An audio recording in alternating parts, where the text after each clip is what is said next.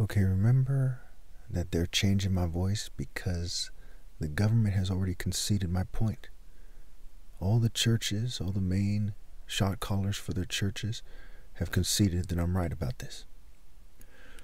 And they don't want people to know the truth because what they're doing is evil. And there's a lot of sexual immorality in the churches these days, to make a long story short. But first, look at Jeremiah 4:13. It says, look, he advances like the clouds. His chariots come like a whirlwind.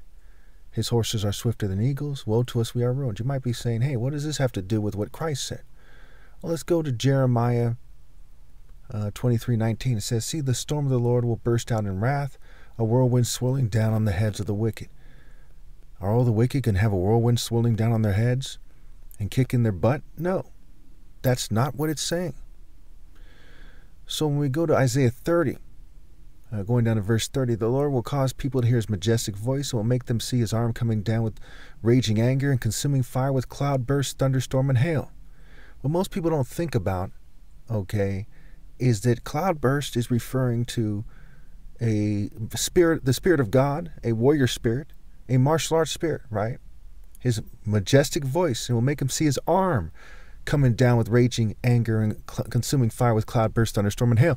When Christ, as a character in the story, said that he's going to come back, he said, I am, and you will see me at the right hand of power, the right hand of the mighty one, in different versions, in different parts of the Bible, coming on the clouds of heaven. He's talking about with martial arts strikes. You still might not be convinced. Now think about David and Goliath, right? The stone the builder rejected. People were stoned to death for being wicked. David picked up stones, smooth stones from the ground, and used a sling to kill Goliath. And it was a sort of a blow. And so when we see in Isaiah 30, as it goes on, it says, in verse 31, the voice of the Lord will shatter Assyria. With his rod he will strike them down. Every stroke the Lord lays on them with his punishing club will be to the music of timbrels and harps as he fights them in battle with the blows of his arm. It overkills. But it's a strike. In fact, even the word spirit is a play on words for spear and it. So if anyone's not talking about Christ in terms of Royal African Falcon martial arts, we'll get to that, then they're lying. So if you truly have the spirit of discernment, please discuss this with me. Because if I'm wrong, and I know that I'm not wrong, but I would like to know, right? And obviously I've done a lot of research in this, so why on earth would you avoid this? So if you do not respond to my video reply, I think it's safe to say that, like many people who avoid responding to it, it's because I'm right, and you refuse to admit I'm right. Okay, so when it talks about true and false prophets in the Bible, and I don't want to take the time to look up all these scriptures. Most of them are very famous, the other scriptures that prove my point. And so it is with true and false prophets. Okay, but if you like, I can look it up for you and put in the comments. I have a lot to do these days. It says you will know them by their fruits, right? Their works. And Christ, when he said to the Jews, he said the kingdom of heaven will be taken away from you and given to a people who perform its work, right? Who will do its fruits. Okay? And so the Lord's a warrior, the Lord's his name, Exodus 15:3.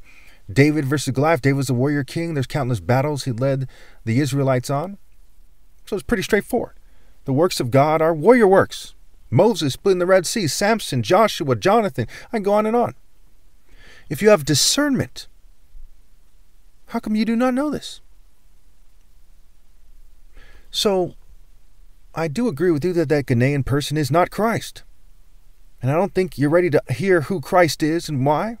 I don't think you're ready to know for sure that Christ is here now. And people in the divine order are aware. Because Christ, the Christos, means the anointed one. Okay, set apart. John 10, set apart. Set apart how? He who sees the Son sees the Father. Well, what spirit is he? A warrior spirit that goes beyond the church's propaganda and their silly games. And I'm 100% satisfied that you have been corrupted by the church's propaganda. And it's not just people in church. It's people all over the place reinforcing that same kind of, falsehood message that they propound. So when we look at, the situation, we know it's African because no one in the West goes beyond Martin Luther King and black people aren't exactly the most populated group in the West or something. So why is that? Because the best of the good trees, if you will, is one way to look at it, I suppose, okay, is going to be black African. Martin Luther King didn't get that kind of heart from Western cultivation. He got it from his African line.